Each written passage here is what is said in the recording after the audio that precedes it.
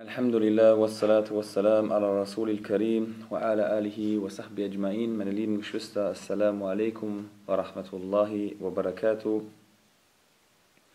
Wir kommen zum Ende der kleinen Zeichen für den jüngsten Tag.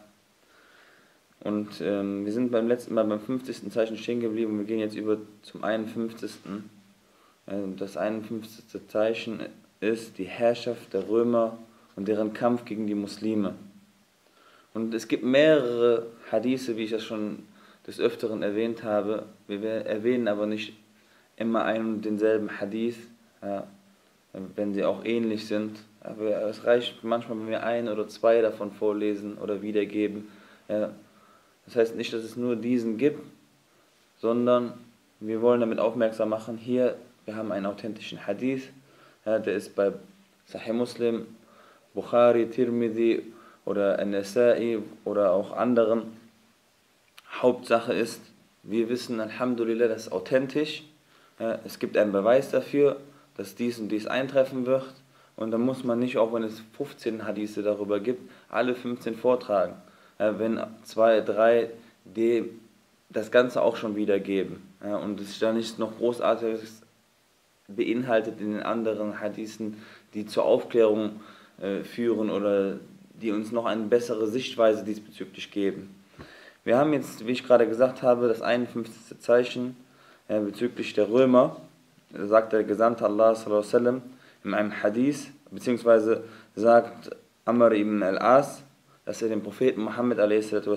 sagen hörte: Die Stunde trifft ein, wenn die Römer die Mehrheit unter den Menschen bilden. Er sagte: Ich sage, was ich vom Propheten hörte. Dieser Hadith ist in Sahih Muslim. Also die Stunde wird eintreffen, wenn die Römer die Mehrheit ausmachen unter den Menschen. Und Jabir sagte, radiallahu anhu, das Nefi sagte: O Jabir, wir sehen den Dajjal nicht, bevor Rom erobert wird. Und dies ist auch in Sahih Muslim. Ja, wir haben eben gesagt, die Herrschaft der Römer und deren Kampf gegen die Muslime, aber dieser Kampf ist jetzt nicht nur auch bezogen gegen Muslime, sondern die Muslime werden auch kämpfen. Ja, deswegen hier zum Beispiel ein Hadith, dass Rom erobert wird, bevor der Dajjal in Erscheinung treten wird.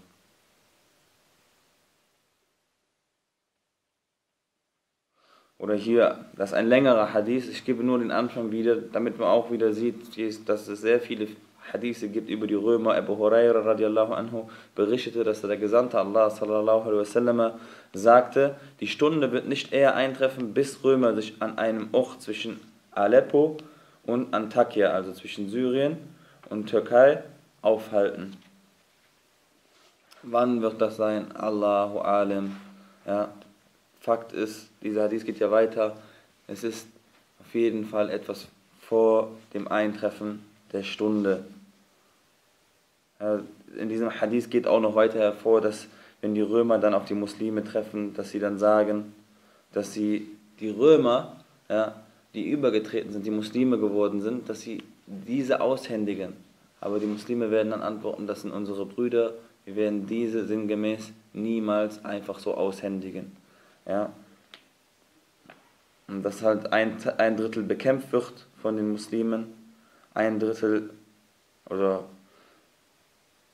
wird siegreich sein, die werden halt gewinnen, ein Drittel wird als Schuhada sterben und ein Drittel von den Muslimen, denen wird Allah subhanahu wa ta'ala niemals vergeben.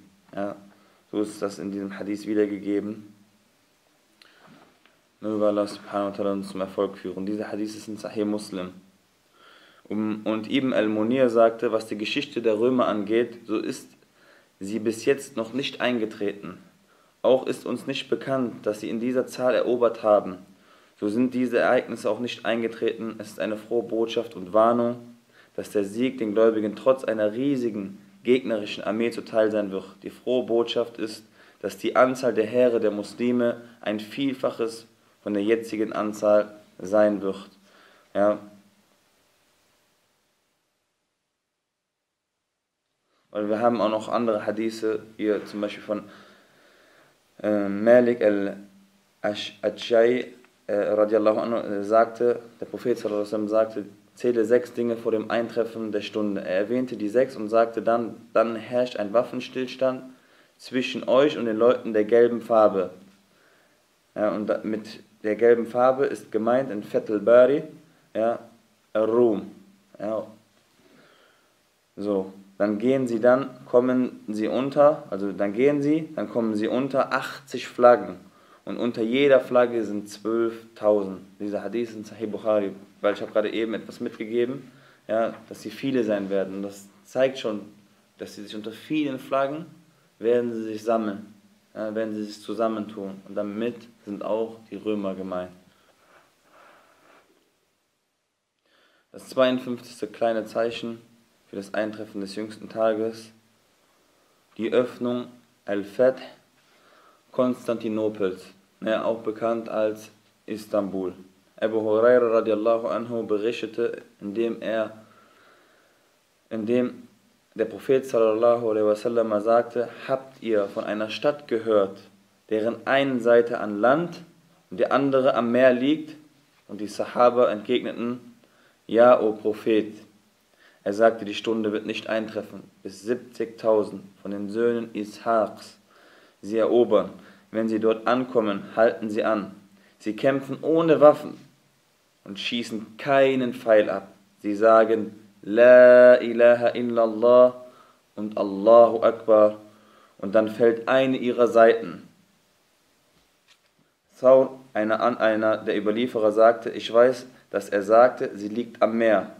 Dann sagen sie zum zweiten Mal La ilaha illallah und Allahu Akbar, und es wird ihnen geöffnet, sie treten ein und nehmen die Kriegsbeute an sich. Während sie die Kriegsbeute aufteilen, hören sie jemanden schreien oder rufen: Ad-Dajjal ist erschienen, der Lügen-Messias.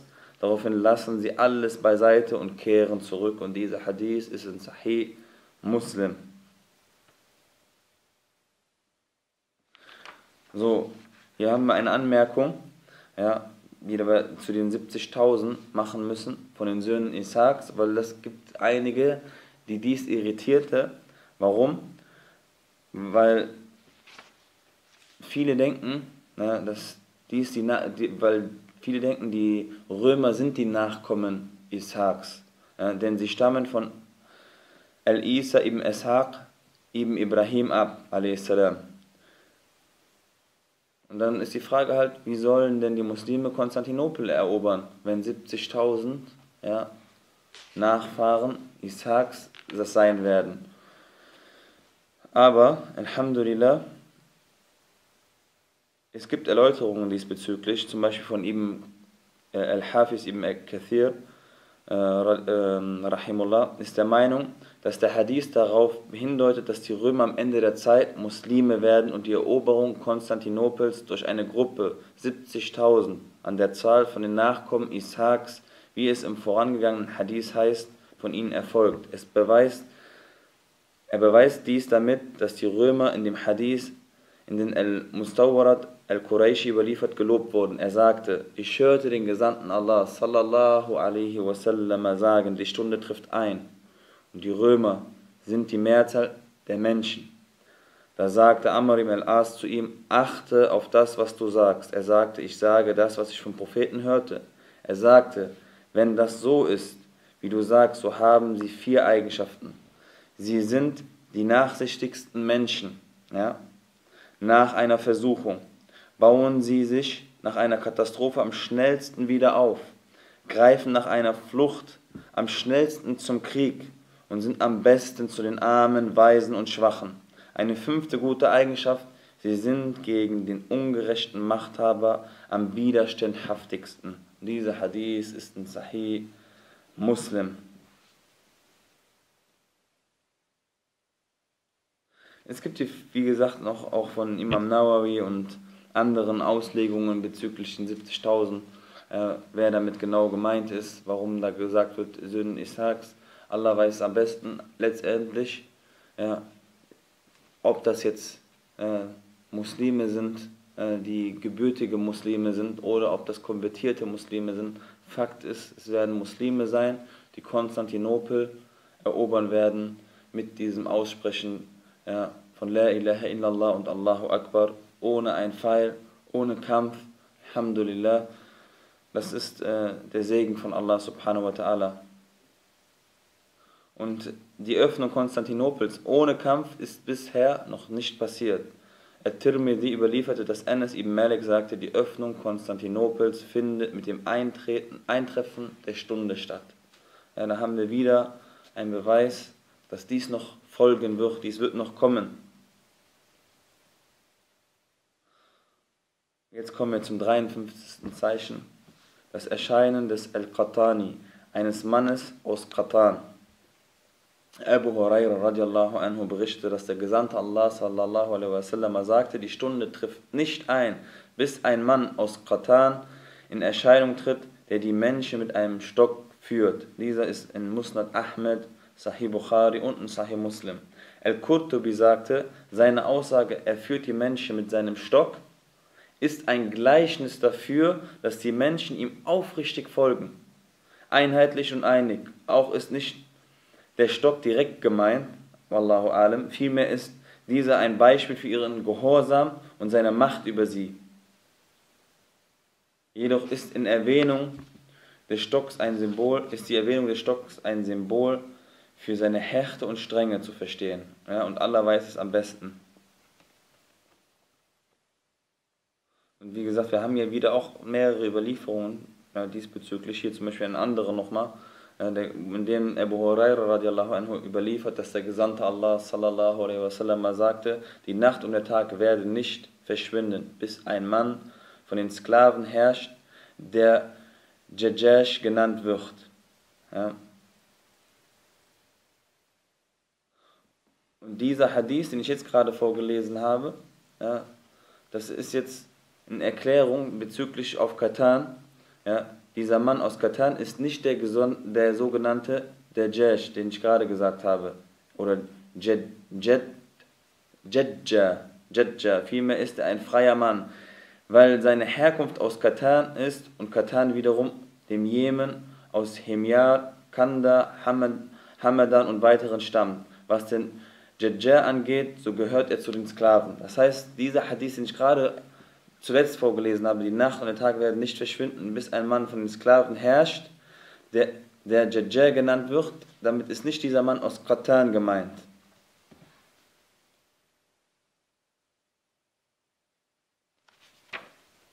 Und die Gelehrten sagen, dies ist auch nicht im Widerspruch, dass ein Mann kommen wird, das ist nicht im Widerspruch zu einem Kalifat oder einem muslimischen Führer, wenn jemand kommt und die Muslime einigt oder denen die Religion nahe bringt. Das muss nicht unbedingt immer direkt ein Kalif sein.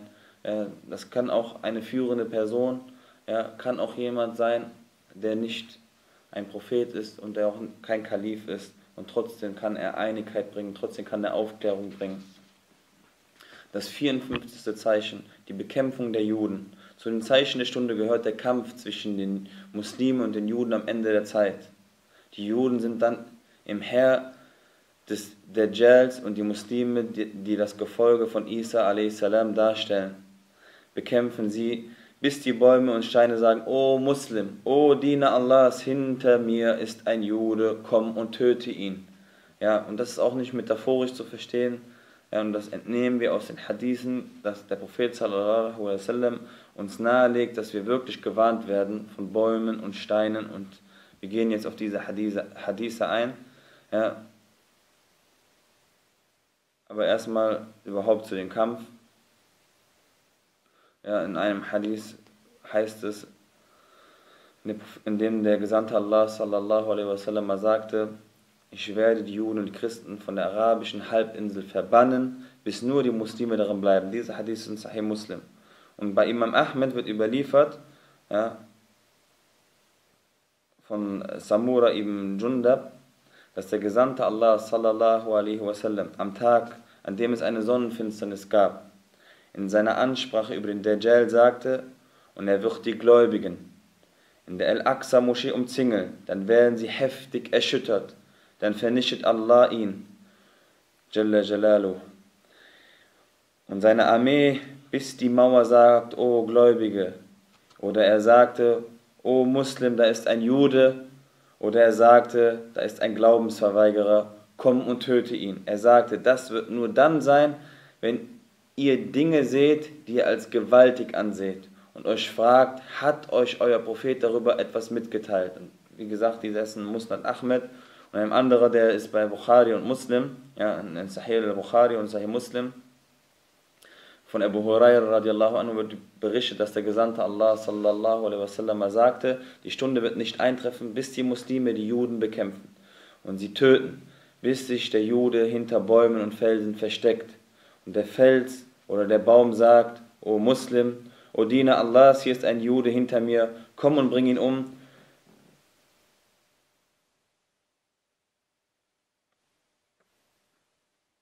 Nur ein Baum, ein spezieller Baum, der heißt Gaqat, der ist davon ausgenommen. Denn dieser ist ein Baum der Juden. Und das ist ein Baum, den die Juden jetzt schon viel am Pflanzen sind. Ja. Dieser Baum wird mit Ausnahme aller anderen Bäume nicht zu den Muslimen sprechen und vor den Juden warnen. Alle anderen Bäume werden warnen. Wie gesagt, Gaqat oder Jaqat, so müsste das ausgesprochen werden, Allahu Alam. Das ist ein Baum der Juden, den sie jetzt gerade schon in den letzten Jahren angefangen haben zu pflanzen. Und warum? Sie haben auch Bücher, sie haben auch Wissen. Ja. Man muss sich vorbereiten, liebe Geschwister.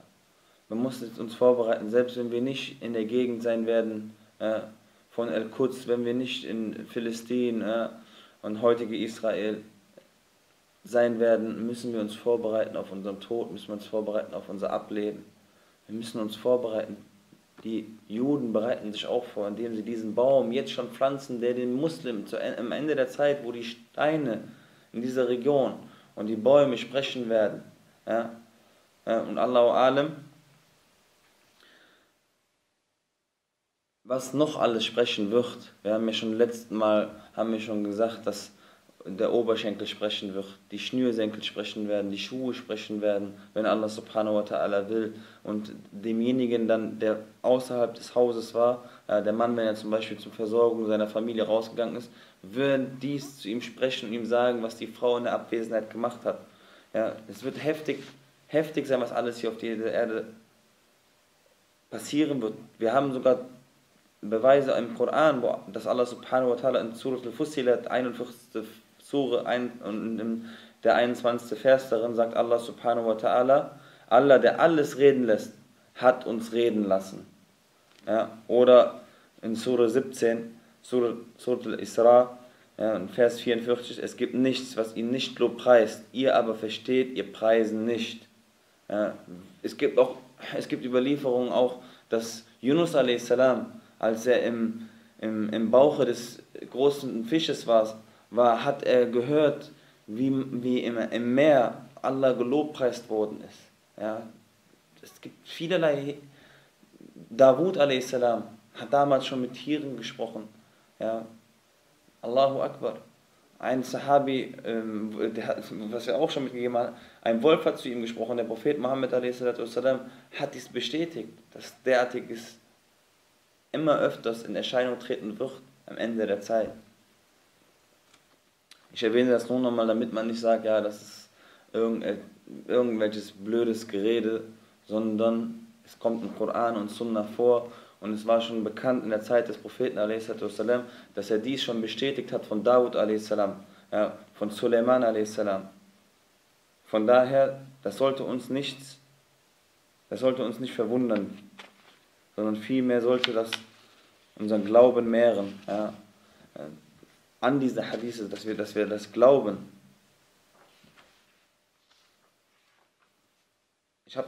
Bin auch gerade ja direkt schon zum 5. Zeichen übergegangen, Bekämpfung der Juden. Und jetzt kommen wir zum 55. Zeichen und wir beenden jetzt gleich auch. Es gibt dann nur noch das 56. und 57. Zeichen und dann haben wir die kleinen Zeichen alle durch. Die Verbannung der schlechten Menschen aus Medina und schließlich ihre Zerstörung am Ende der Zeit. Imam Muslim, von ihm wird überliefert, dass von Abu Hurairah radiallahu anhu berichtet wird, dass der Gesandte Allah sallallahu alaihi wasallam sagte, es kommt auf die Menschen eine Zeit zu, in der man seinen Cousin und seinen Verwandten zuruft, komm zum Wohlstand, komm zum Wohlstand, und dabei ist Medina besser für sie, wenn sie nur wüssten. Bei dem, in dessen Hand meine Seele liegt, es geht niemand aus ihr hinaus, aus Abneigung gegen sie, ohne dass Allah einen besseren als jenen, der Auswanderte, folgen lässt. Allahu Akbar. Niemand geht freiwillig da raus, ohne dass Allah aus Abneigung, ohne dass Allah subhanahu wa ta'ala nicht einen besseren in Medina wieder eintreten lassen wird. Allahu Akbar. Medina ist wie der Blasebalg, der die Eisenschlacke entfernt. Die Stunde wird nicht eintreffen, bis Medina die schlechtesten Menschen ausstößt, so wie der Blasebalg die Eisenschlacke vom Eisen entfernt. Dieser Hadith ist ein Sahih Muslim. Also wir haben eben schon gesagt, die Verbannung der schlechten Menschen. Ja. Jetzt kommen wir zu einem anderen Hadith.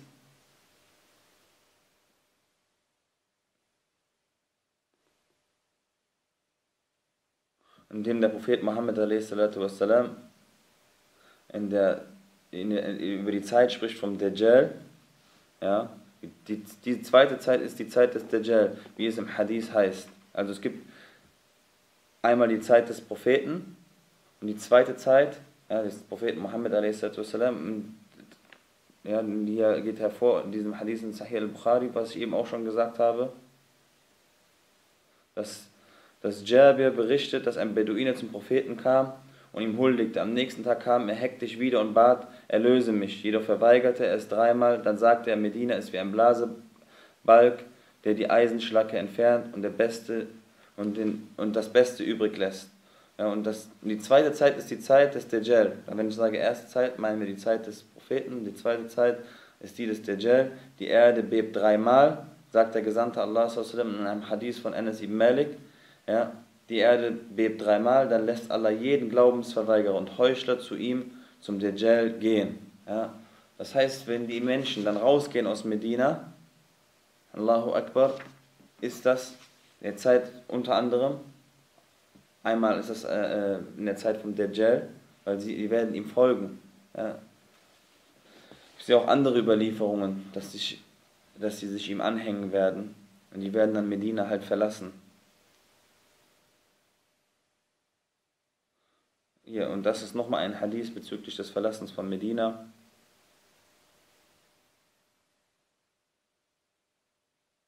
Subhanallah. Ich hörte den Propheten a.s. sagen, sagte Abu Huraira, ihr verlasst Medina in ihrem besten Zustand, dann kommen nur die wilden Tiere und die Vögel, und die letzten, die versammelt werden, sind zwei Hirten aus Musaina, die auf dem Weg nach Medina sind und ihre Schafe zurechtweisen. Wenn sie ankommen, finden sie menschenleer. Also sie finden Medina menschenleer. Wenn sie den Engpass des Tals erreichen, fallen sie auf ihren Gesichtern tot um. Allahu Akbar. Sahih al-Bukhari.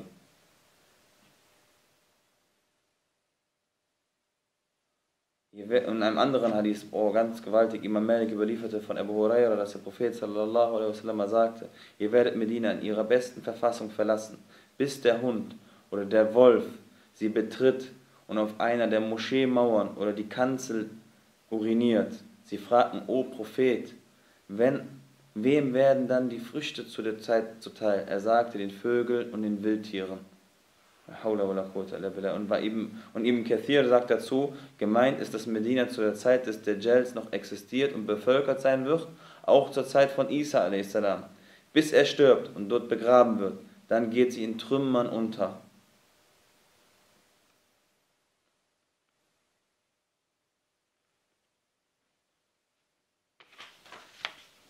Möge Allah sich unsere erbarmen. Allahu Akbar. Wie gesagt, manche kleinen Zeichen, haben wir auch schon gesagt, sind schon eingetroffen. Manche kleinen Zeichen, sie sind schon eingetroffen. Manche kleinen Zeichen, die treffen gerade ein. Ja, wir sehen, wie sie gerade passieren, jetzt gerade in unserer Zeit. Also, die gibt es noch nicht lange.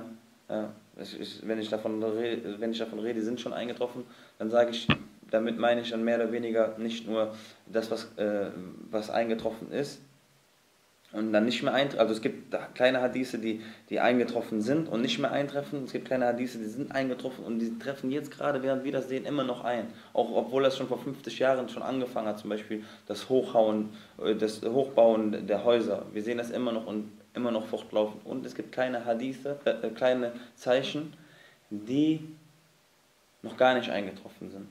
Ja, und auch mit übergehen in die großen Zeichen, wie wir gerade nehmen mit Medina. Medina, das ist zwar ein kleines Zeichen, gilt unter den kleinen Zeichen, aber geht auch direkt über die großen Zeichen. Weil wenn der Dajjal kommt, dann werden die ja auch Medina in großen Scharen verlassen. Und das gibt es aber auch schon vorher, aber nur, dass wir halt wissen, dass die Leute auf verschiedene Art und Weise Medina verlassen. Das 56. Zeichen, der Wind, der die Seelen der Gläubigen zu sich nimmt. Ja. Da haben wir hier den Hadith von Abu Huraira, in dem der berichtet, dass der Prophet Muhammad sagte, Allah sendet einen Wind aus dem Jemen, leichter und weicher als Seide. Ja. Also ein leichter Wind und weicher als Seide. Dieser Wind lässt keinen aus, in dessen Herzen auch nur ein Staubkorn an Glaube ist, ohne seine Seele zu nehmen. Sahih Muslim. Jeder Gläubige wird am Ende der Zeit durch diesen Wind von dieser Erde gehen. Demnach werden dann zum Ende der Zeit nur noch Glaubensverweigerer, ja, die hier auf dieser Erde leben. Ganz, ganz am Ende der Zeit, nach dem Fitan von Dajjal und so, wo wir aber auch noch darauf eingehen werden, bei den großen Zeichen, werden nur noch die Glaubensverweigerer, Kuffar, hier auf dieser Erde ihr Leben führen, ja, bis die Stunde plötzlich über sie eintrifft. Das 57. Zeichen und gleichzeitig das letzte von den kleinen Zeichen, das Eindringen und Vernachlässigen der heiligen Moschee und Zerstörung der Kaaba. Und da gibt es wieder viele Hadithe, ja, unter anderem hier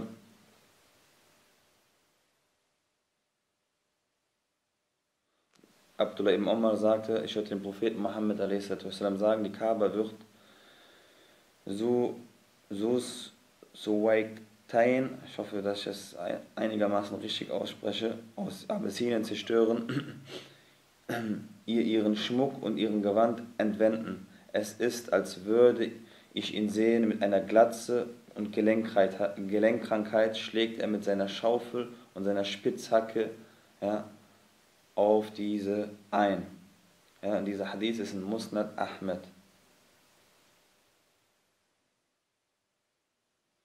Nochmal ein anderer, also gibt es mehrere Hadiths, wie ich gerade eben schon gesagt habe. Der Prophet sallallahu sagte, dieser Abyssinier, mit dem Namen, der schwer für mich auszusprechen ist, zerstört die Kaaba. Musnad Ahmed, Sahih Bukhari, Sahih Muslim.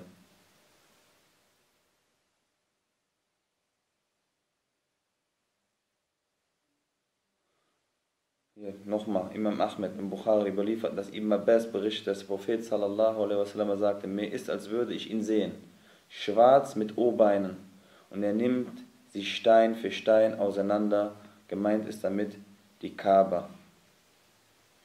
La hawla wa la quwwata illa billah. Ja, und uns ist bekannt, dass, also beziehungsweise den Gelehrten, denen ist bekannt, dass es schon Fitne gab um die Kaaba, dass sie auch schon zerstört worden ist. Aber damit ist das endgültige Zerstören der Kaaba gemeint. Und der Prophet sallallahu alaihi wasallam hat es auch festgehalten, indem er in einem Hadith hier ganz klar sagte, am Ende der Zeit erscheint Suwaikatain, ja, dieser abyssinische Mann mit den O-Beinen, schwach und mit O-Beinen bei der Kaaba. Er sagte, er zerstört sie.